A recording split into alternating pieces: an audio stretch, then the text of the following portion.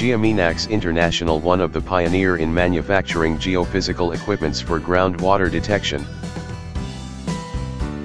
Geominax presents the GMT 1200 geomagnetic tracking system.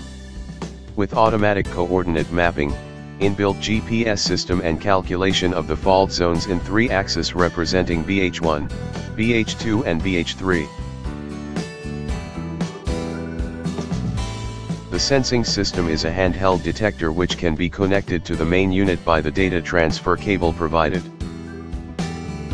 Once the system is connected, the handheld detector is ground rotated in clockwise or anti-clockwise to sense the highest frequency axis, which is more than 1400 nanotesla, representing on the display with a LED indication.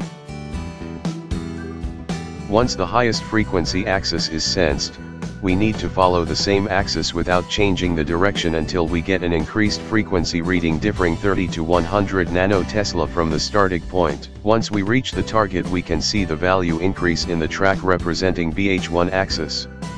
When the target is detected, we need to check the secondary axis by rotating in clockwise, where the readings in BH3 increase. We need to follow the BH3 axis until we get an increase in frequency value from 30 to 50 nanotesla. As per the hysteresis, the values, for example, from 1200 increases up to 1240, which denotes we are on the secondary axis extreme point. Once we sense the value increase in BH3 as represented in the image, we go for the next step of depth calculation.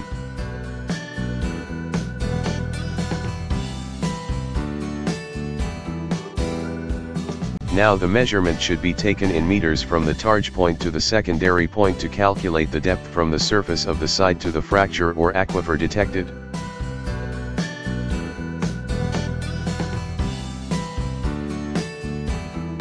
To calculate the depth, we need to implement the formula: the distance from the target to the secondary point multiplied by pi square. For more info on GMT 1200, visit www.geominax.com.